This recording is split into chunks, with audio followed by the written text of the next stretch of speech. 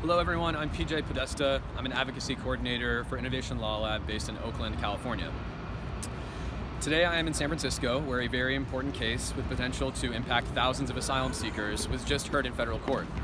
The case is now being adjudicated and we hope to hear a decision soon. The case is called Innovation Law Lab v. Nielsen. Innovation Law Lab is the lead plaintiff, joined by several other organizations and 11 asylum seekers. We brought this lawsuit to overturn the Trump administration's unprecedented policy of forcing asylum seekers to return to Mexico as their cases move through immigration court.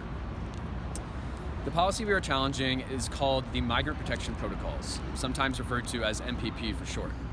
The name is cruel and misleading. It is actually very dangerous to migrants. MPP is the latest attempt by the Trump administration to deter asylum seekers from exercising their right to seek refuge in a safe country. Why is the policy dangerous? It is well documented that migrants face fear and exploitation at the border.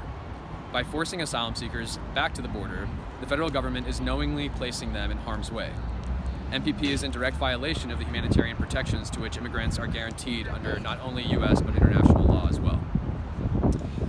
Here's a little background on the history of MPP. It was implemented in late January. Since then, asylum seekers have been sent back from the U.S. to Mexico on an almost daily basis. In mid-February, it was reported that not only were adults being affected by this policy, but so were children. As soon as Innovation Law Lab and fellow legal advocates learned about this new policy, attorneys and staff went to the border to begin identifying and interviewing people affected by it. The testimonies we collected formed the basis of the case that was heard today in court. The lawsuit was filed in mid-February. Earlier this week, the first wave of asylum seekers affected by this policy had their first court hearings. They were required to show up at the Tijuana-San Diego border, where they were sent through security and were then taken into government custody to be shuttled to immigration court. I want to tell you about one of the asylum seekers I met in Tijuana who had just been sent back as a result of this policy. I met him just as he had been forcibly returned. I'll never forget the mixture of shock and fear on his face. After enduring brutal violence, he fled his home country and traveled 2,000 miles through Mexico to reach the U.S. border. In Tijuana, he was forced to wait for Customs and Border Patrol, or CBP, to allow him to ask for asylum.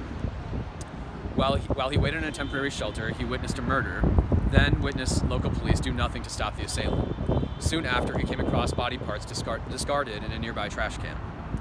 Surrounded by such violence, he anxiously looked forward to the day when he would be admitted to the U.S. to seek asylum.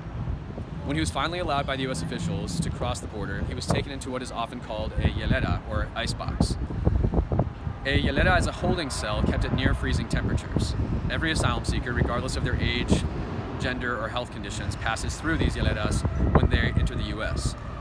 Immigration officers rigorously questioned him, but did not once ask him if he was afraid to return to Mexico. He told me afterwards that if he had been given the opportunity, he would have absolutely told them that he was afraid to return. And then, without knowing what was happening, he suddenly found himself handcuffed and returned by van to Tijuana.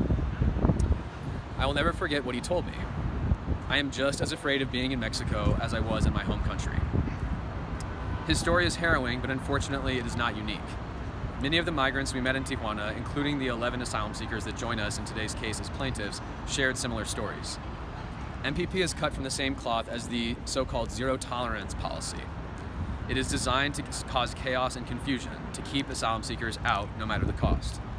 Regardless of the facts on the ground, the Trump administration is now planning to expand this policy to other ports of entry along the U.S.-Mexico border, making this ill-conceived and dangerous experiment more likely than norm. Today, we stand in solidarity with migrants fleeing violence and seeking asylum. We know that millions of Americans stand in solidarity too. I want to take a moment and speak directly to those who stand in solidarity with us today. I know you are outraged at the attacks on migrants perpetrated by the Trump administration. I know you oppose the practices that aim to block the entry of asylum seekers into our country. I know you are horrified by the mass detention of immigrants across our country. And I know you're eager to welcome asylum seekers into your homes and communities. I know that you, like us, imagine a country where humanity wins out over fear. Today's lawsuit is an important step in the right direction. It isn't the first time we've challenged the Trump administration, and it probably won't be the last time. But with your support, Innovation Law Lab will continue to fight against policies rooted in xenophobia, misogyny, homophobia, transphobia, and racism.